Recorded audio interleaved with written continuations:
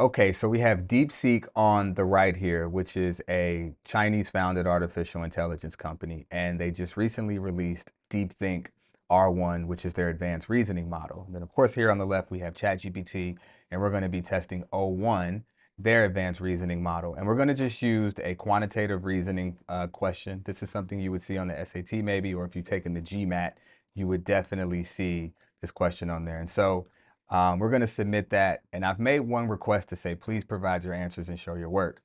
And so you can see now that the machines or the models are saying that they're thinking.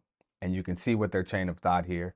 It says that ChatGPT O1 thought for 4 minutes or 4 seconds, I'm sorry, and then goes through its whole entire process here. We can see DeepSeek, which appears to go into a much more in-depth chain of thought here. And what's interesting is that you'll see where it's talking and revealing what its thought process is. And so there's a big debate on whether you consider this to be thinking or not, or reasoning by a machine. But okay, let's see. There's a problem, and it talks about the problem. I always love that they say, So first, I need to figure out how much distance it is. Now both trains, blah, blah, blah, blah, blah. And so this is a fairly long thread in terms of what its output is. And so if we just want to test this, if you're curious on how much the output is, let's just actually put this inside.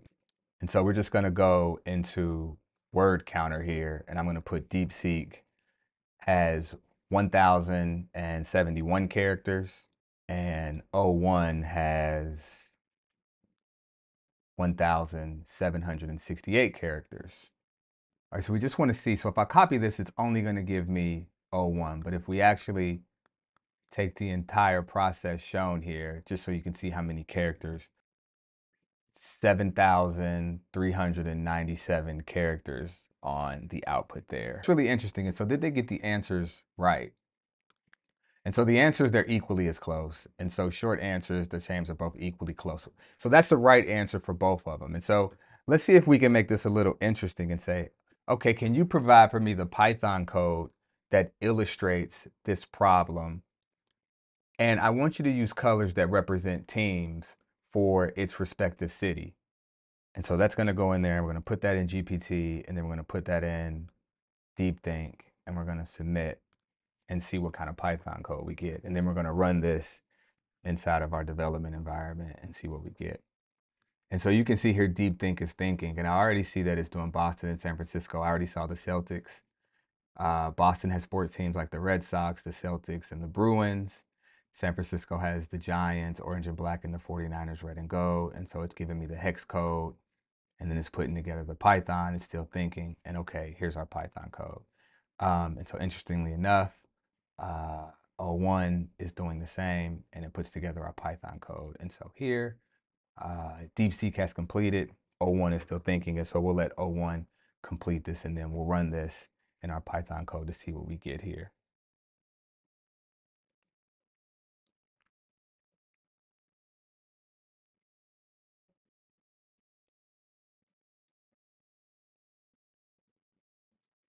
All right, so I actually just let it run just so you guys get a real-time idea of how much O1 spent. All right, so we're gonna copy our GPT-4 code, and we're gonna put that in GPT-4, and then we're gonna go and copy our DeepSeek. I'm gonna put that in DeepSeek.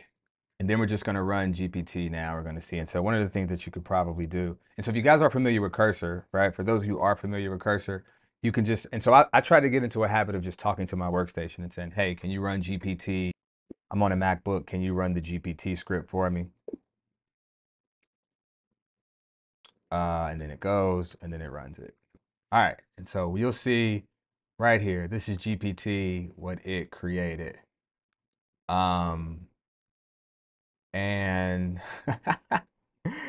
I'm by no means like any kind of physicist or mathematician, but I would say that I gotta even remember what the question was. Can you run the DeepSeek script for me, please? And then we'll run DeepSeek, and there it is, and it runs it. And here's what we get for DeepSeek. And so you can see two very different iterations of what the problem was. And I think this is probably more representative of the problem and asking the question. And interesting enough, the colors that were used. And so these are the two that we're using. Remember, our prompt specifically asked them to illustrate this problem. Below is a concise Python script that illustrates trains traveling toward each other from Boston to San Francisco, 2,000 miles. We'll use matplotlib animation showing okay. And then here's the code generate showing a Boston train progress in navy blue and the San Francisco train progress in orange. The vertical dash line marks the meeting time. And so that right there is so if we look at our two, and so they did, I mean, it followed what the prompt was that they were saying they were going to do, right? So it did what it said it was going to do.